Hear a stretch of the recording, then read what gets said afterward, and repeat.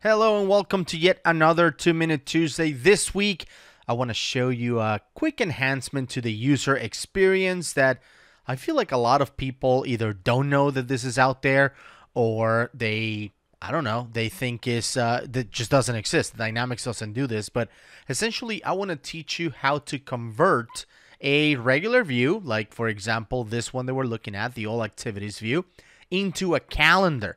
One of the main requests that I get in a lot of projects is there any easy way so I can see all these records in a calendar? And again, I'm looking at activities, but this could work with work orders. This could work with phone calls that are coming up. This could work with anything, even custom entities.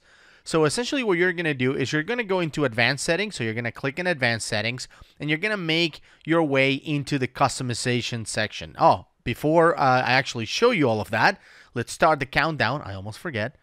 And let's go.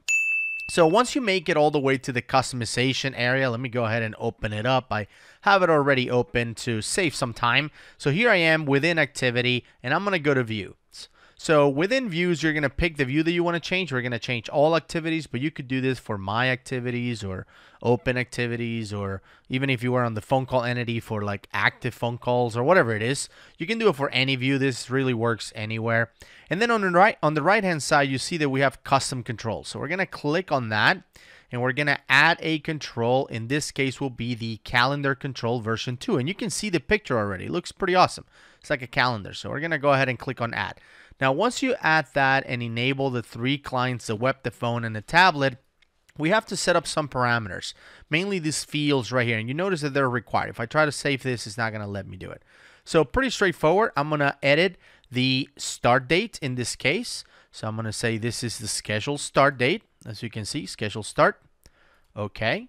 Then the description, which will be the subject, which is, like the subject is the regular field in appointments and in emails and stuff like that, is that title essentially. Then I'm looking for end date. So this will be schedule end. And then I can add duration, even though it's not required. I'm just going to go ahead and add it, scheduled duration in minutes, as you can see right there.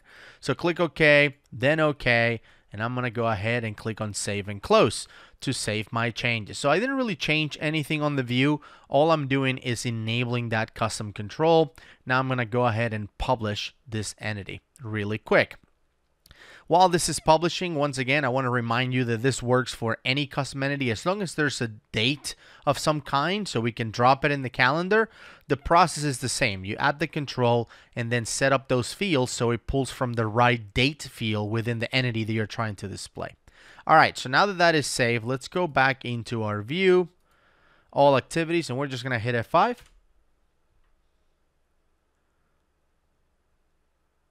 All right, and there it is. This is only showing today, obviously, but I can change that. I can go and show the whole week. Look how pretty that looks. So I'm already excited. Look at the whole month. This is pretty awesome. And you can see all of the activities that we had previously on a list are now displayed into a calendar, right? That allows me to see what the team is working on. And it continues to be populated. It might take some time, obviously, as it gets cached.